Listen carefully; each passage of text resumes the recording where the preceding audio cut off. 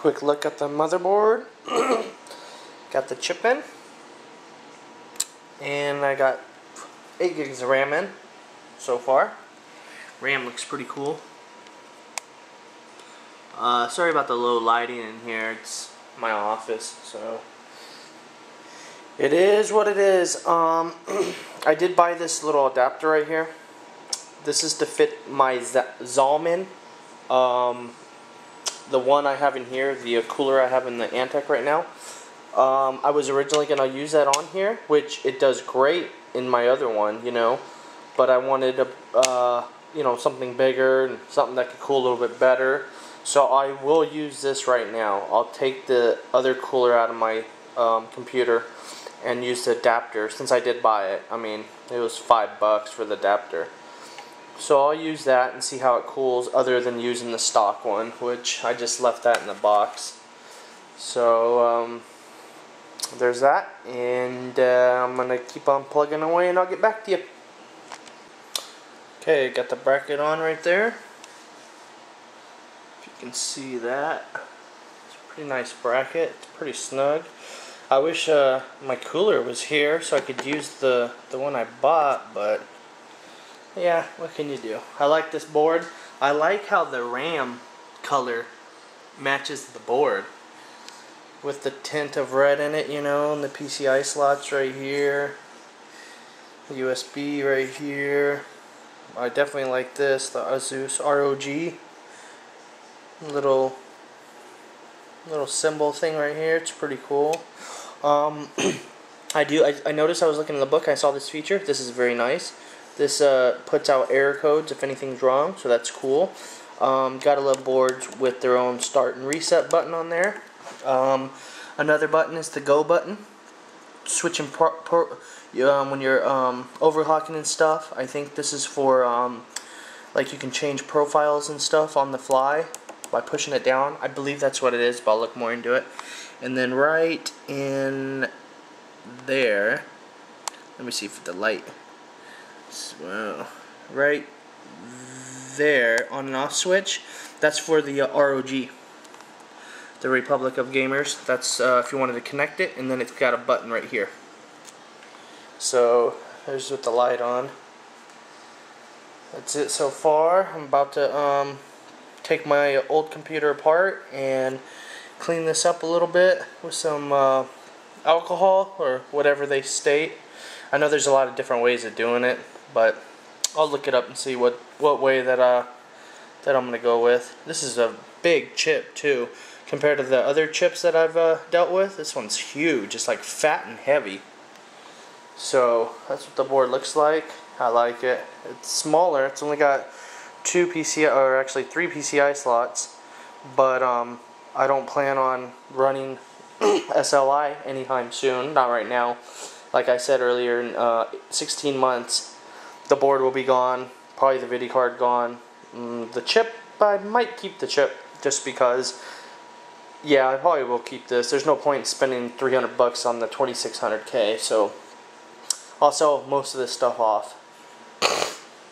Alright, I'm going to start taking the computer apart, and I'll probably try to get some footage of it. Alright, thanks. Alright, here we go. Start taking apart my old one right here. I'm going to still use these drives. They're LG DVD drives that I bought. They're still working great, and I got an external Sony one right here. So this is what the inside looks like. That's the cooler I have right now, which does great on this. I mean, the Zalman 9700 NPT, I think. I'm not sure. But shit, I idle. This thing stays at about 35, 40.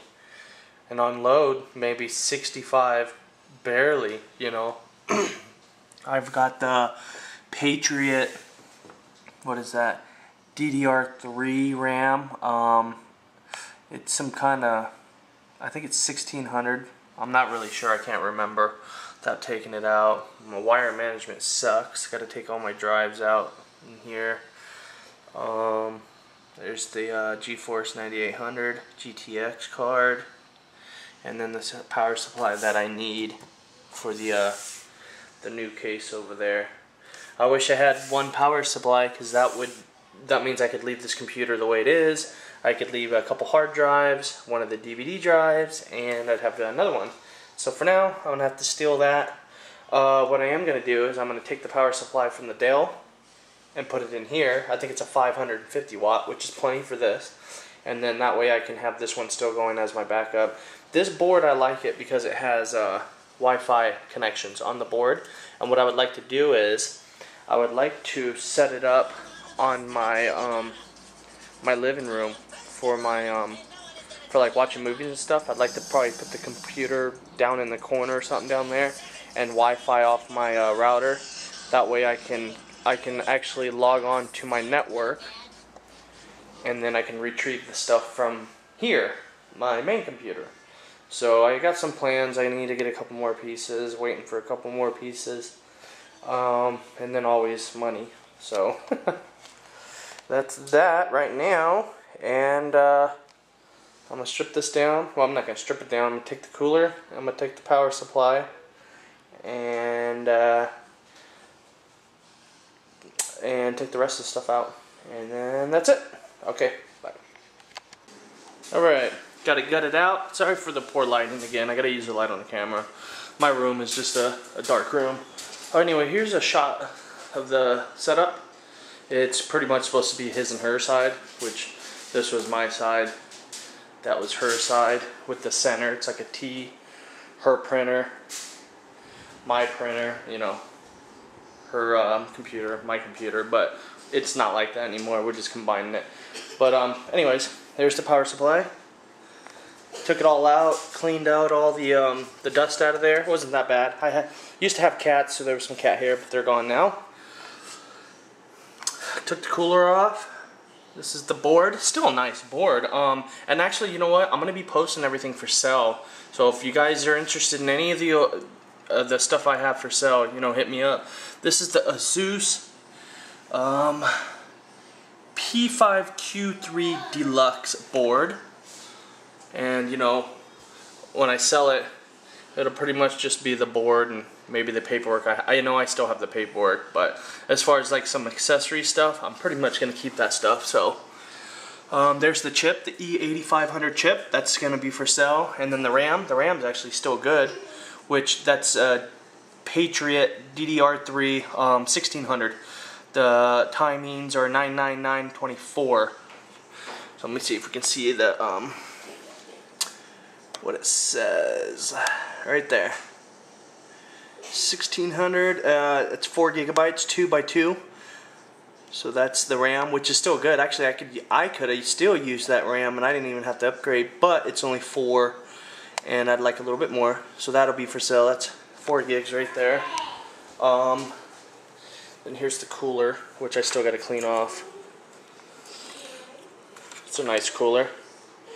The one I'm getting later is going to be about 10 times bigger than this, but you know, for what it costs, I think it was like, actually this was kind of expensive. Now I think about it, I think it was like 50 or 60 bucks, but it did a great job as cooling. I mean, 35 and under at all times, and you know, I never had load on anything because I never overclocked. So that's the cooler. And I was wrong on the card. The card is a 9800 GTX Plus. I forgot about the Plus. The Plus does make that difference. Nothing's wrong with the card at all. Runs great. There is some dust in there that I can see, you know, from it just being in use. Now I've never taken it apart, so I don't know if I will or not. I know it's just easy taking the screws off in the back and then reapplying the thermal, you know, putting it back on. Maybe I might do that and put some of that new thermal paste I have, this MX4 stuff. There's just two things wrong with this card. I mean, as far as the looks of it. There's a screw hole right there and right here. Only in the plastic. It was used to mount one of these fans underneath, like hanging right here, which cooled something inside. It was when I was first starting this, and you know, but it was only in the plastic. It's just barely in the plastic, but you do see the holes. Other than that, there's absolutely nothing wrong with this card. It ran great. I even played Call of Duty, the Modern Warfare on high settings, not the ultra or the very, but the high with 2x AA, the anti-acetylene or whatever it's called, and it never crashed with this setup I had right here. So I'll be selling everything. If you have one of these and you pair it up with another one, you got a very nice setup right there. You know, for the time where this is. You know, who knows? Maybe if I don't sell it, you can I could get another one. You can get these on eBay for $100 and something bucks for the plus ones. Now the regular 9800 GTX is a little bit less, but the plus makes a difference. You can go tri-sly on this, which means you can hook 3 up, as you can see right there. So that's pretty cool. There's all the hard drives right there. There's the Western Digital black one. It's a nice drive. I'm glad I bought this before they went up, because they're like 250 bucks now compared to what I bought for it. And this thing's brand new. It sat for almost a year under my cupboard in the box. I never even knew I had it. So yeah, that's everything. Taking everything apart right now. I'm gonna install this. This setup, you know, I'll try after I'm done posting it, seeing what prices are, and go from there.